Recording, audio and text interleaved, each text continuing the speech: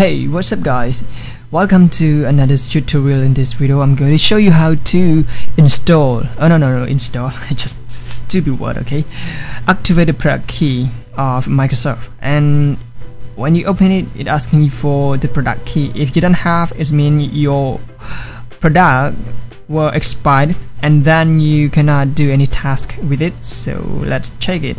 That is not activated, so just follow my steps and enjoy. Okay, the first thing that you need to do is go to download the software in the description link below, and then just open the readme folder or readme file text, sorry, and then run it as administrator and click yes to confirm you install the software. And this is the third part software that allow you to continue using your expired product. So install it simply, is no complicated. Just follow and then wait for a while for the system alert will be sound, because here I'm mute, so it didn't hear anything. Just wait a couple minutes and then enjoy it.